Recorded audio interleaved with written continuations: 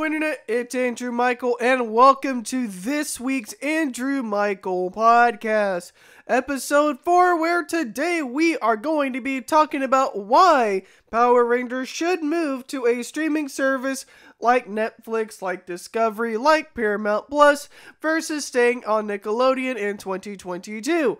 And if you are interested in seeing more content from me, where Power Rangers and Super Sentai is highlighted, make sure to subscribe and hit that notification bell, and shout out to the Patreons if you go to my Patreon, patreon.com/AndrewMycol2, whereas for as little as $3 a month, you will get early access with the podcast. You will get this a day earlier before it is published here on YouTube. And also, you can find this podcast now on SoundCloud. Make sure to check those SoundCloud link out in the description. Now, with that being said, let's get into today's topic, why Power Rangers should move to a streaming service. So, if you don't know, back in 2019 was where we got Beast Morphers starting to air at 7 o'clock in the morning Central Standard Time. Now, I don't know about you, but I don't know a whole lot of people that would be willing to wake up that early to watch a television show. Now, normally, some people, like most people, would probably sleep in to like maybe 9, maybe 10, because of the work week. Sometimes it gets really stressful. Sometimes it gets really tiring during the week. And sometimes you just want to sleep in on Saturdays and not have to wake up so early. Well, unless you're trying to watch Power Rangers, in which case sleeping in late is, not an option. With that, now you have to watch Power Rangers that early. And you can't see it on another television station except for that one time. Now, if you don't remember from Megaforce, Super Megaforce, Dino Charge, Dino Supercharge, basically they would air the show at like 10 o'clock in the morning, 11 o'clock in the morning, really late into the morning, where most people were awake and everyone was ready to watch Power Rangers. And if you missed that one episode, you had a chance to watch it, I think on Nicktoons, one of their like sub channels that you could find if you had like a big Comcast or AT&T package where you could get all those exclusive channels, and you would be able to watch it at like 7 o'clock at night, which was really cool at the time because if you had errands to do during the day, then you'd be able to catch up on it. Now, if they put it on a streaming service, you would be able to watch it on demand, meaning they could bulk put stuff out there, like episode 1 to 3 could be out there, and then in about maybe a week or two, they'll post 4 through 6, and then so on and so on. And the reason why this would be good is then you could be able to watch the episodes at any point in time during the day, so you wouldn't have to wake up so early to watch the episodes. And also, it would be, it'd be on a streaming service, so you wouldn't have to have cable to watch it. You would just have to have that streaming service subscription and an internet connection, and boom, you'd be able to watch Power Rangers at whatever time. Now, one thing I've also seen in the comment section from when I've been talking about this is some people just don't have Netflix, and I understand that kind of argument. I don't have Netflix at the moment either, but I have things like Disney Plus, and you have Amazon Prime, so you get Amazon Video. I don't have Apple TV, but I don't have Paramount Plus either. So, it really would just depend on what service they would go to. Now, another thing that I've heard is, well, what about Disney Plus? Now, I don't think Disney Plus, now that I think about it, would be a good option, because if Disney were to have kept Power Rangers, obviously they would have been under the impression that Power Rangers would have made Disney money. That's the reason why Disney has a bunch of stuff under its belt, is because they know that the things on Disney Plus are going to bring them in views, and the more people that watch their stuff for Disney, the more money that Disney makes. And as we saw with Power Rangers, unfortunately getting into the late 2000s and with Jungle Fury and RPM, Disney literally just did not care about Power Rangers. And if they didn't care about Power Rangers then, they probably don't care about it now, which was interesting because you see how much it sold for with Hasbro, where Hasbro bought it for $500 million, which is a lot of money for Power Rangers, and it shows that Hasbro really does care about Power Rangers. But speaking of things that don't care about Power Rangers, it is clearly evident that Nickelodeon just does not care about Power Rangers anymore. It is clear they don't. look at whenever Power Rangers is airing. You'll see stuff like the Drama Club. Every time I watch Power Rangers, I would see like 5 or 6 adverts for Drama Club that will be airing at 7 o'clock at night, or whatever TV show that Nickelodeon was airing later at Saturday night when people were at home, when people were out doing stuff, when kids were at home, when kids were, watching their favorite streamers or all this kind of stuff.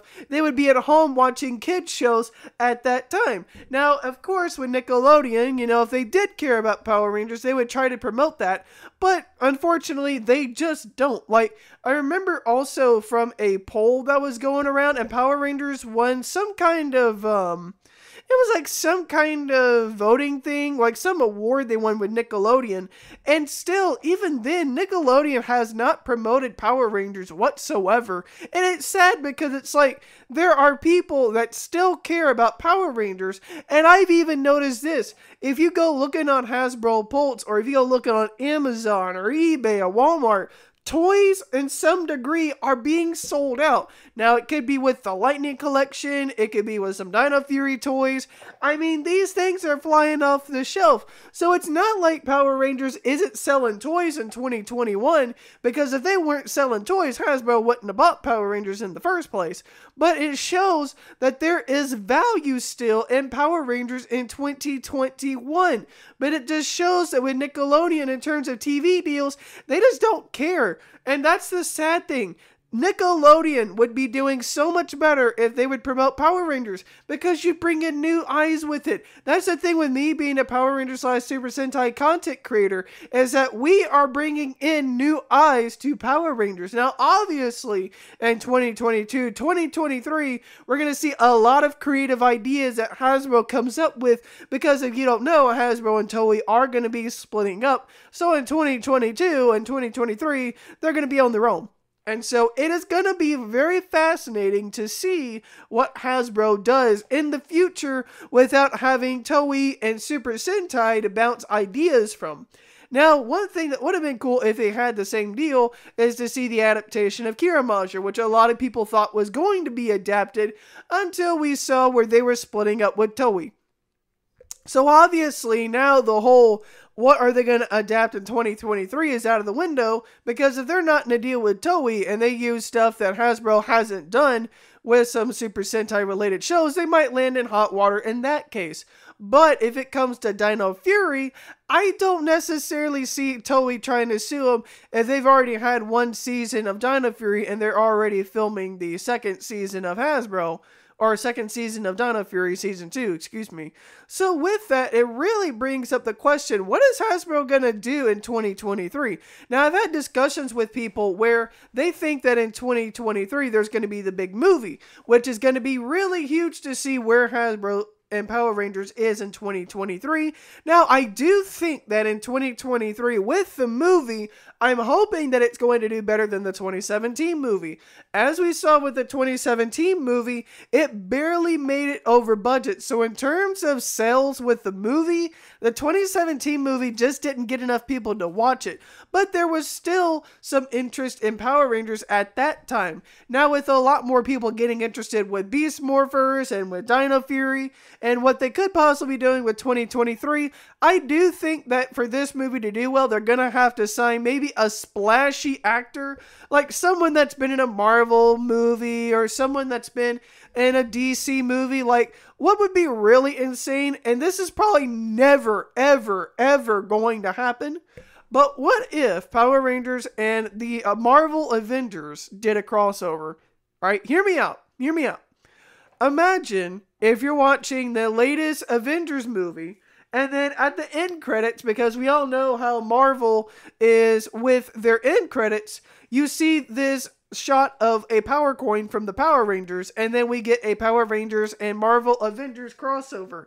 I think if they did a Power Rangers and Marvel Avengers crossover, that would be epic. That would be freaking epic for Power Rangers, because you are bringing in a huge audience of Marvel Avengers fans to Power Rangers, and with, the talks of there being a more PG-13 Power Rangers show coming in the near future in 2023, it's going to be very fascinating to see the direction that Hasbro is going with Power Rangers. And with Power Rangers being on a streaming service, it's going to bring more eyes onto Power Rangers. And with more eyes on the show, the more likely people are going to buy merchandise. And still, even in 2020 merchandise is huge, alright? Even today, kids are buying their favorite streamer's shirt, they're buying their favorite content creators' mugs, they're buying their favorite content creators' toys. People are still willing to buy merchandise, and with that, kids are still willing to buy Power Ranger toys, and we're still seeing that people are still buying Power Ranger toys. Now, I've even seen some Amazon reviews where people would say, oh, I bought this for my grandson, and it would last for about a week or two, and then he stopped playing with it, right? But that's the thing with Power Rangers Dino Fury, is it's kind of harkening back to Super Mega Force, and with Dino Supercharge, and with Ninja Steel, where you have to keep buying these separate little coins and these separate little power keys to get these different sounds and whatnot. I think that's cool that Hasbro is doing that. That way it's like, oh, you're not stuck with 3 or 4 different sounds with this morpher. If you get these kind of keys, then you get different kind of sounds, which is almost like a gotta catch 'em all kind of deal, where you have to have all these separate little toys. And with it being on a streaming service, again, I point back to this, you're giving Power Rangers to a bigger service. Now, that was my thing, but the odd thing about it is, why did Hasbro take off all the legacy stuff with Power Rangers? If you did not see early this year, Hasbro and Netflix, they had a kind of a disagreement with things, and with that they took off seasons from Alien all the way to, I believe it was Dino Charge, because I believe they left Ninja Steel and they left Beast Morphers, and they're leaving Dino Fury up. They are posting Dino Fury to Netflix, so anyone that has not been seeing it on Nickelodeon is going to have a chance to watch Power Rangers Dino Fury, which is another reason why I say they should move it, because people that are not in the United States, they're going to be able to watch Dino Fury. But the weird thing is, it's kind of like Beast Morphers, where we saw with 2020, where episodes were airing early in some areas. Like, I believe it was Germany or Britain or somewhere.